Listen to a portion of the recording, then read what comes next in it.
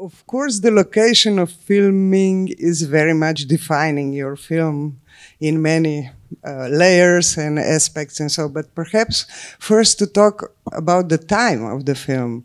How come that you decided to make a history film? Perhaps because 100 years ago the world was still big and your name was still a secret, or... I like this thing. Thank you for staying, by the way. So I have to go a step before it, meaning that these pilgrimages were real. So it's not a legend where the idea comes from, but it's from real pilgrimages that used to happen all over the arcs of the Alps, starting from the 16th century. And we have documents about the breathing sanctuaries all over France especially, and Austria and Italy as well. And in my region, so Friuli Venezia Giulia, there were 3 of them, and one is still existing, even though it lost its original purpose because Limbo doesn't exist anymore since 2007. The Pope decided so it's a good news. Yeah, I don't want to make fun of it, but in a way it's a good news. So yes, the first question was where to settle the story, and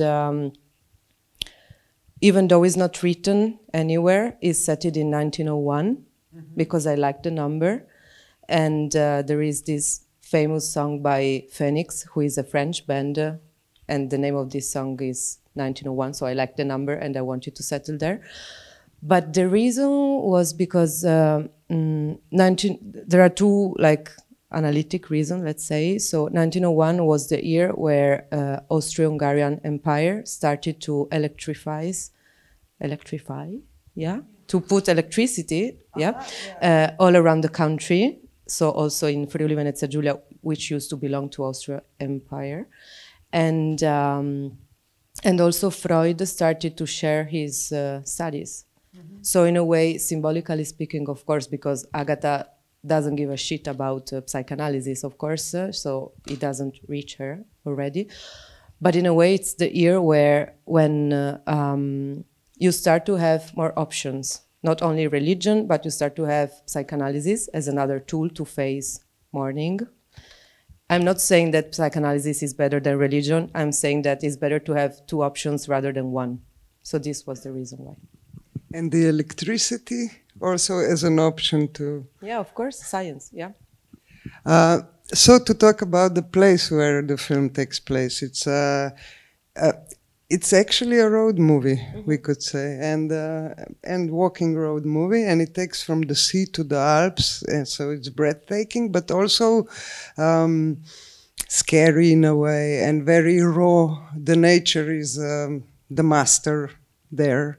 Did you choose it because you also come from this region, or you studied here, or what was your... No, it was never an option to think to another place, to be honest. So while I was developing at a very early stage of the process, so I think it was 2016, and I haven't met yet Nadia Trevisan, who is the Italian producer. I was having interviews with other Italian producers, and they were proposing me to shoot it in Roma. And I was like, no. So yeah, this was never an option to shoot somewhere else. Yes, nature is definitely one of the main characters in a way of the film. I think because, yes, I come from Trieste, that's the region where I come from, and we both have the sea and the mountains and the flatland as well. But I think that, so despite the pure necessity of shooting there, because I wanted to go back home in a way, I think I like the fact of having like an ascension, like a physical, does it make sense in English, ascension? Yes, going from a low situation to an higher one, physically speaking, while both Agatha and Lince were going in the other way around. So they're like sinking in a way. So it creates like a chiasmo. So outside, like the external movement is going up and the internal movement is going down. Yeah, maybe it's a bit too much like internal in me, but it makes sense. Yeah. Then probably, as you said, you were researching, and this is a true story, stories that. But your research also then focused very much on the people in the region and on their history, and you put a lot of it in the film also, probably with the songs and what they do, what they do, the miners and so. Yeah. Well, I mean, it's an historical drama, so of course we did some researches, but we didn't get crazy about it because after a while, I mean, you could just do a reconstructions about the historical time and that's it, but this was not the purpose. I wanted to have a fairy tale, like a Grimm Brothers story in a way. So egoistically speaking, we took what we liked and we forget what we didn't need in a way. Yeah, talking about the people, most of them, despite from Ivo Ban, who I think you recognize maybe, even though he wears a beard, and Lince, so Ondina Quadri, who were already experienced, well experienced in the case of Ivo. All the others were new to the set, but I chose them mostly because of the dialect. So I really wanted people to feel comfortable in the language they were speaking, and especially in the jobs they were doing. So the fishermen are fishermen in real lives. So we casted people. We spent like weeks sitting in the harbor waiting for fishermen to come back, and we were stalking them in a way. Yeah, and also some of the one of the miners was a real miner before retirement. So in a way, I wanted to honor their roots, and they were really happy to do that because it's like a way to reconnect to your past, but also to get rid of it after you face it. You know, you're like, okay, this is what my grandfather used to do.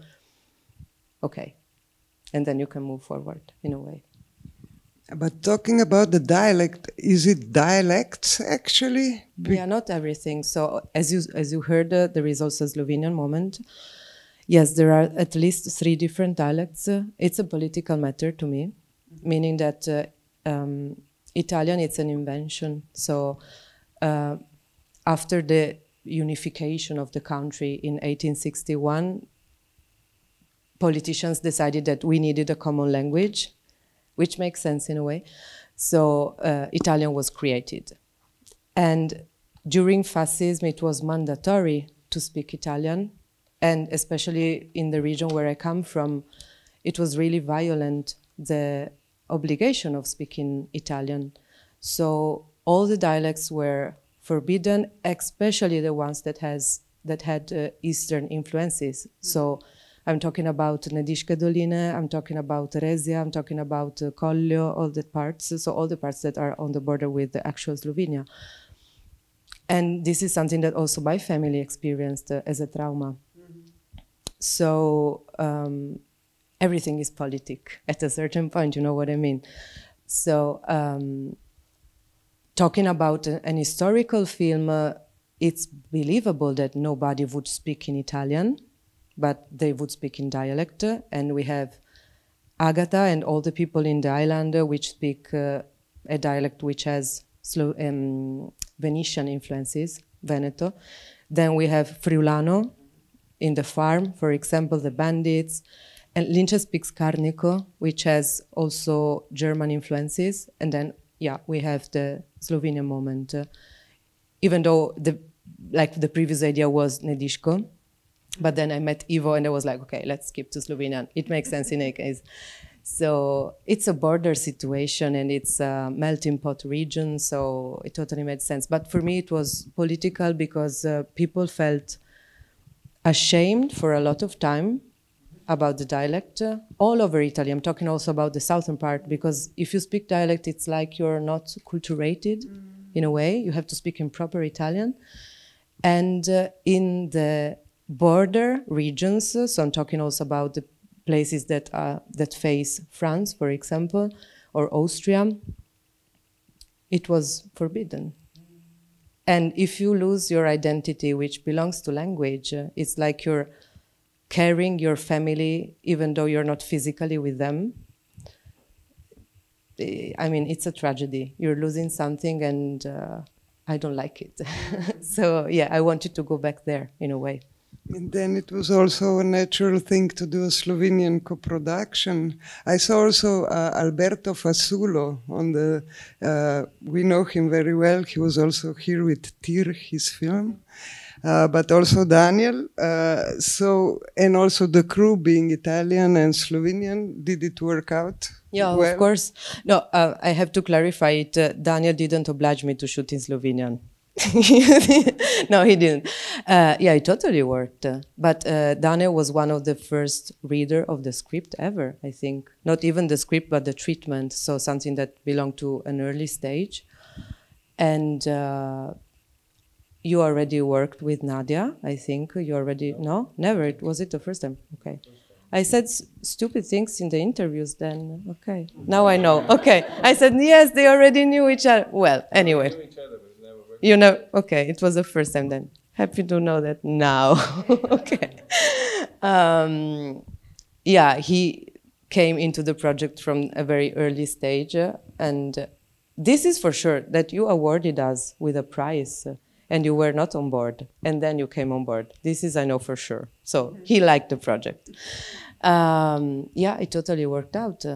I mean, it was a set where we were mostly speaking Italian because like, statistically speaking, we were mostly Italians, but we had a huge part of it, huge meaning that they were really important. So it was all the camera department, which was Slovenian, headed by Mitja.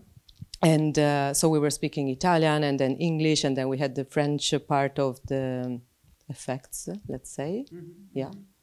Yeah. Would you say for such a close comrade in filmmaking, like director of photography, that you need some cultural angle that is common, or that you need some, you know, the common, something that is common for your, I don't know, state of mind or... Yes, but this is something that doesn't belong to the culture. I think it belongs to how open you are to the others and how you bond. So... Of course, you have to speak technically about some references, otherwise you get lost in between. We were talking this afternoon about the fact that I'm not really good in giving references to the collaborators because the things to me happens when we shoot, which is not the greatest idea. But Mitja is really much more prepared than I am, luckily.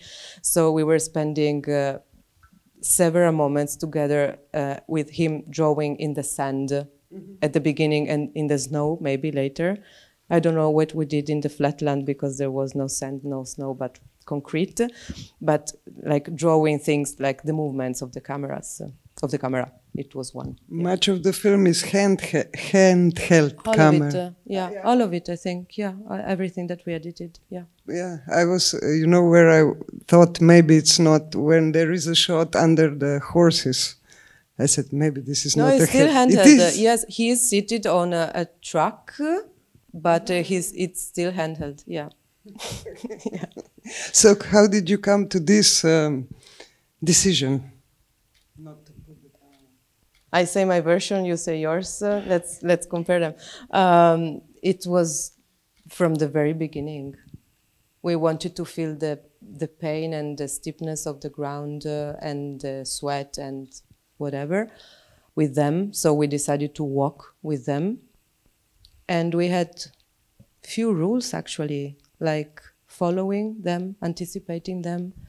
We were working with really long takes, knowing that maybe they would have been cut later on in the editing process.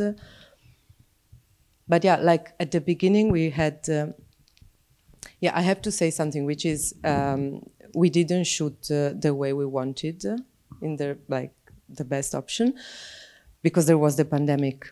So we started, and 10 days later there was the Italian lockdown. So we got stopped for 8 months.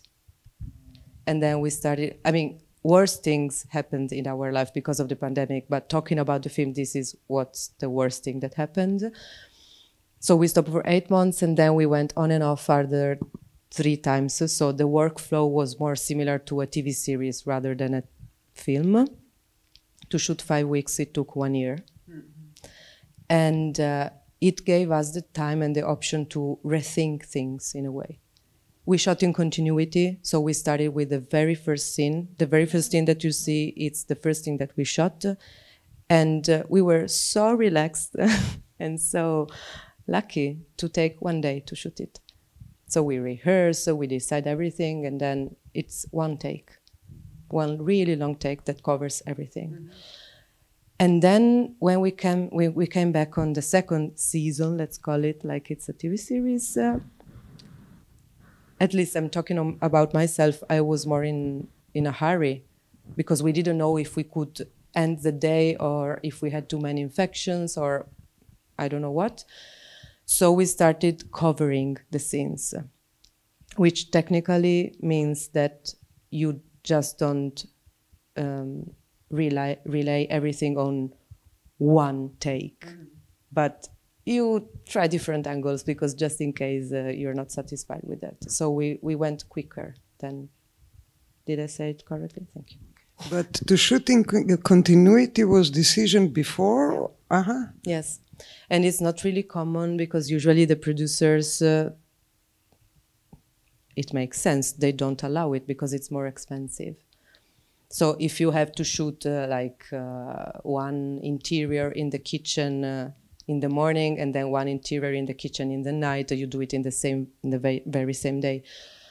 We were moving constantly, going north, so we did the very same journey of the characters, and so it made sense to shoot in the same order of it, and it allowed the characters, so the actresses, to grow with the characters and us to rethink to things that we were maybe under-evaluating or not experiencing enough in a way. So it was a big luck. Mogoče kakšno vprašanje iz publike? Pa kakšno mnenje? Also to the producer and the DP if you want. Ja. Saj nismo te vprašali, če imaš svojo verzijo, zakaj ste iz roke snemali. Ja. Daj mikrofon, da te še slišijo.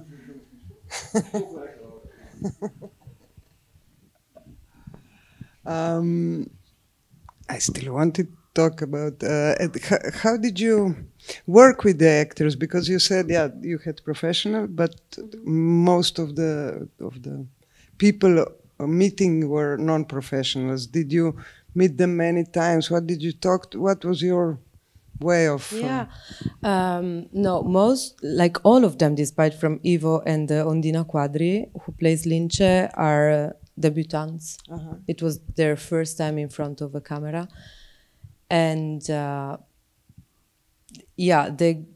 don't like to say they got chosen because it's like they're cows and they're not cows. I like to think that I gave them freedom to escape this situation if they wanted.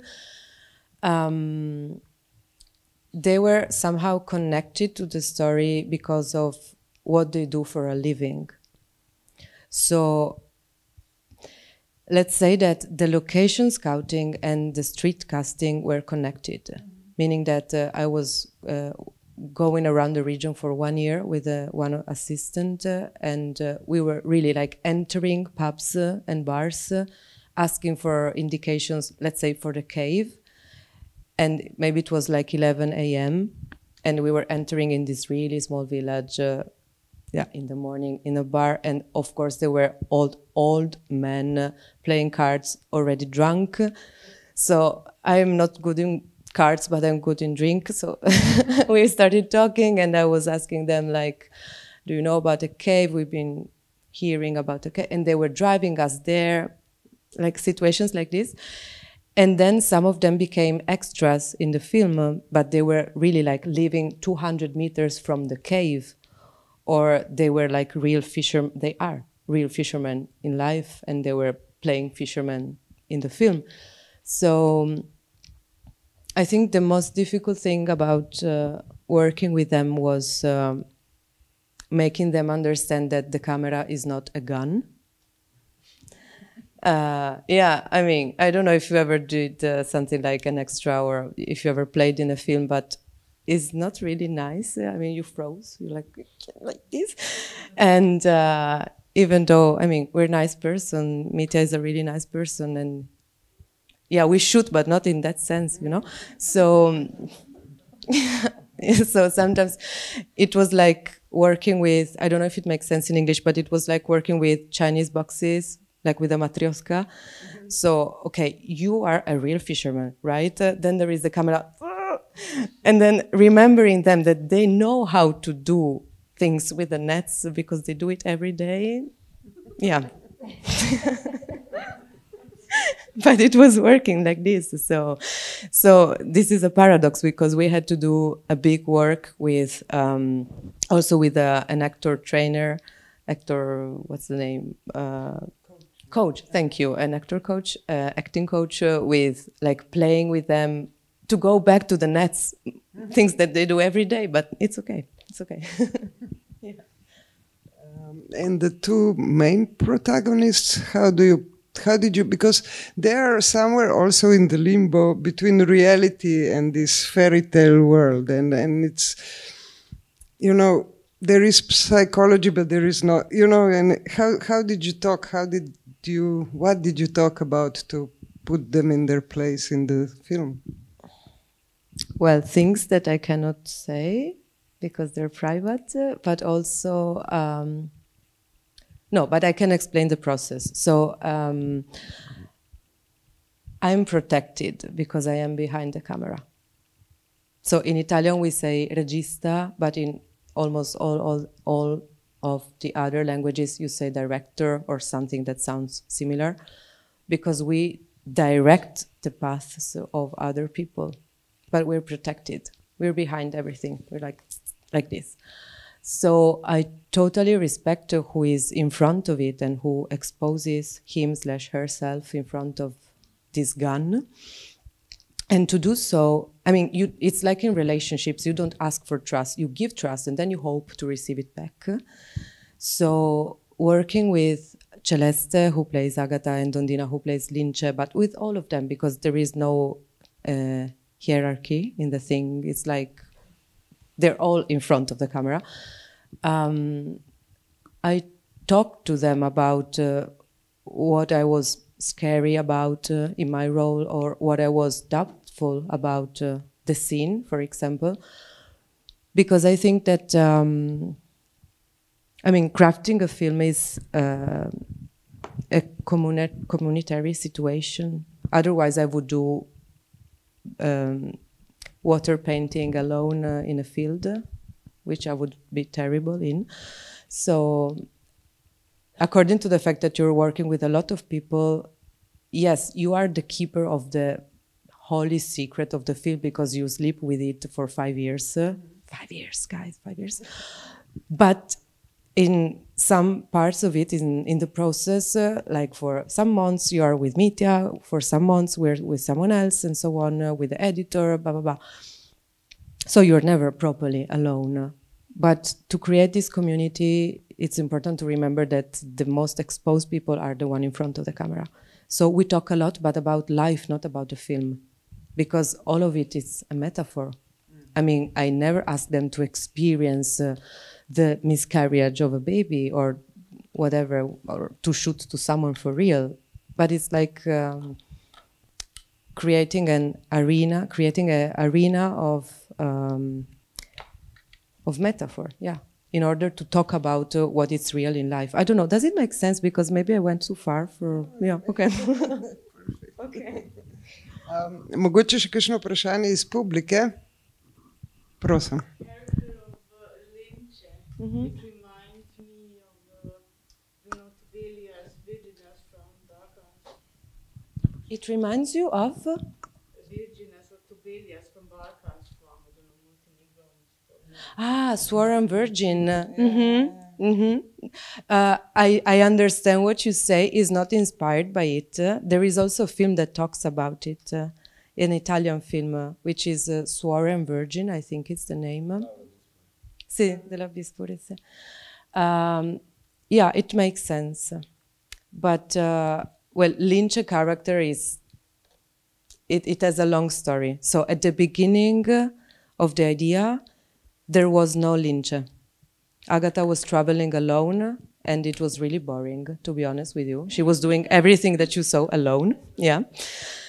So this is why we decided to create Lynch. But Lynch was not Lynch. Lynch was a she, a declared she. She had a female name, and she was just dressed up as a boy. That was the original idea, because we did some researches, some historical researches, and we found out that, but it makes sense in a way, that if you were a woman at the time and you wanted to survive and to do whatever you wanted, you had to be a boy. So this was easy. But then, I mean, we're sponges as human beings, and I didn't write alone this project. It was 3 of us, so me, Elisa Dondi, and Marco Borromei. And yeah, we're sponges, but we're also political animals. And a lot of things happened in the last 5 years.